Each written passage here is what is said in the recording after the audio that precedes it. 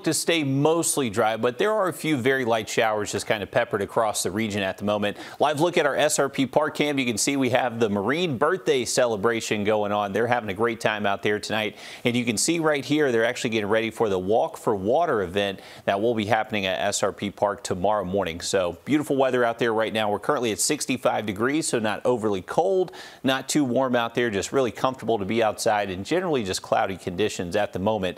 This afternoon got pretty warm though, 78 degrees. That was our warmest high temp we've seen since last Friday, believe it or not, where we actually did get up to 78. It's been mostly cooler than average though through most days this work week. So we are starting our warming trend and likely going to continue that warming trend into tomorrow. So highs back into the mid to upper 70s for our Saturday.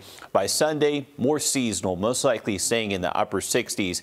Both days we should see a good bit of sunshine, maybe a few passing clouds at times, but nice and dry for any weekend plans. Despite a cold front moving in. So this is what's bringing us the opportunity maybe for a stray shower this evening and two tonight, but this will be clear of us by the time we get to daybreak Saturday.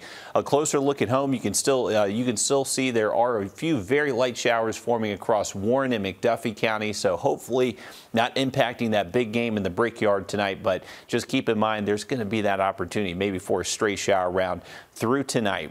We are expecting to clear out our skies so by the time we get to around sunrise Saturday. So temperatures early in the morning will be in the 50s. We'll end the afternoon in the 70s and looking at great weather really across the region out there tomorrow afternoon.